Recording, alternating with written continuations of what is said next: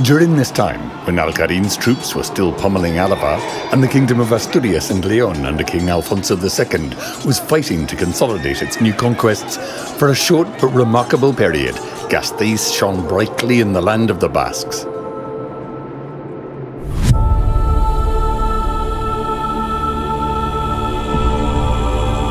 "12 centuries have already passed, but time need no longer be an obstacle. Join us to discover the striking setting revealed by the latest archaeological findings.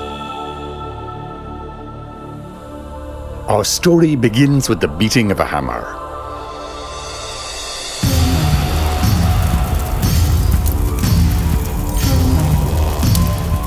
Blow upon blow, the consistent chiming beat must have brought a very special atmosphere to the village, quite different to other towns in the area which did not have a significant iron production centre. By the standards of the time, Gasteiz was an industrial and commercial powerhouse.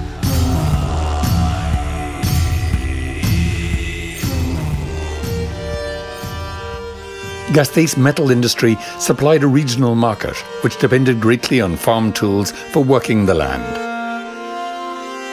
Sickles, ploughshares and saddle fittings were the star products.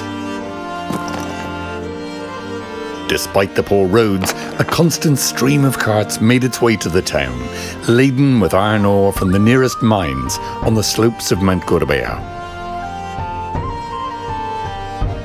Naturally, such an important production centre soon came under the sway of the local nobility. Close to the ironworks, archaeologists have found remains of a number of houses whose size suggests that they were home to the most powerful families. The oldest of these houses was built around a central courtyard and contained a number of service areas as well as the main dwelling. This dwelling consisted of a large ship-shaped house made from timber and clay, covering an area of around 150 square meters. It survived for around 100 years, until it was replaced by another, even more remarkable building, occupying a site of over 280 square meters. Built to a rectangular plan, for the first time stone was used in its construction. A stone base provided the building with added strength and durability.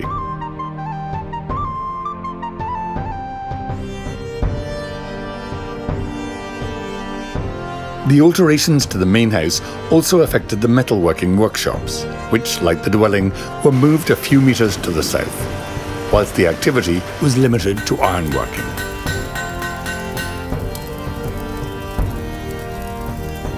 And so, little by little, everything began to grow, and Gasteiz consolidated its position as one of the main urban centres in the Basque region.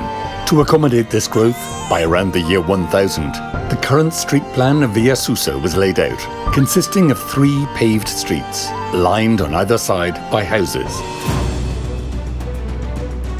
However, the most radical change did not come until the beginning of the 12th century, when strong walls were built around Gasteiz.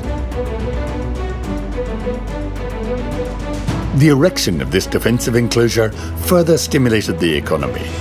More and more people wanted to come and live in the city, and more nobles wanted to rule over those new inhabitants and reap the profits of their labours.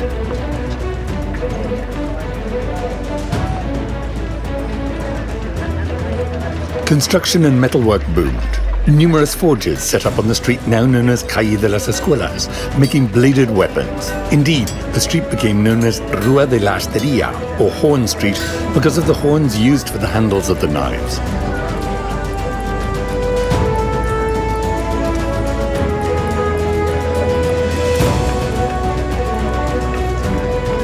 The pace of economic growth in Gasteiz drove ever faster development, with new features being replaced by even newer ones.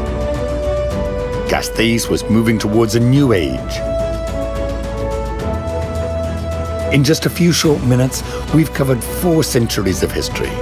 400 years might seem like a long time, but in actual fact, this was just the beginning.